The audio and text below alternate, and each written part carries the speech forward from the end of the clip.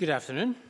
Our first item of business today is time for reflection, and our time for reflection leader is Medina Javed of Andalus, Glasgow, a law graduate, peace activist and campaigner for women's rights, for the women's right to perform public Quran recitations. Thank you. Presiding officer, members of the Scottish Parliament, thank you for the opportunity to address you today. 2 years ago, I was invited to the same cathedral where I had spent my childhood attending the Montessori nursery. My local Christian friends welcomed me back to St Mary's Cathedral in Glasgow to share a recitation of the Quran. I was touched when the congregation came up to me to thank me and express how moved they were.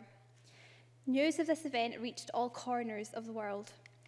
There was an outcry from groups in America. As offensive and threatening messages were sent, the congregation showed me an outpouring of love, support, and kindness. The Quran says, يا أيها الناس إنا خلقناكم من ذكر وأنثى وجعلناكم شعوبا وقبائل لتعارفوا إن أكرمكم عند الله أتقاكم إن الله عليم خبير. O humankind, we created you from a male and female and made you into peoples and tribes so that you might come to know each other.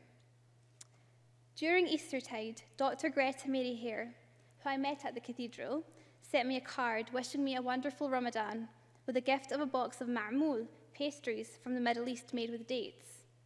She told me that the design on top of the pastries represents the crown of thorns and that the pastries are shared between Muslims and Christians.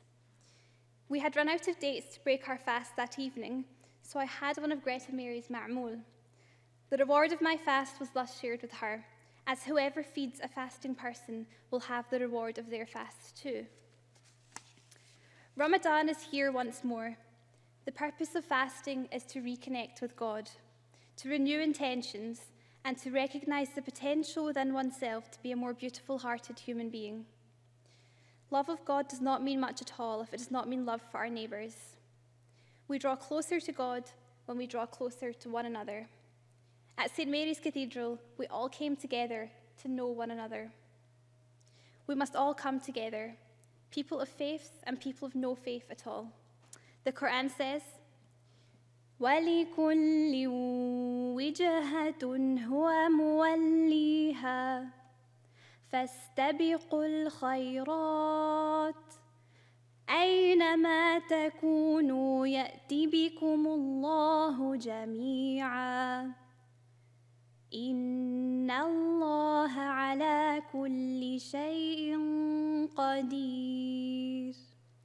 Each person faces a particular direction, so race each other to do good deeds.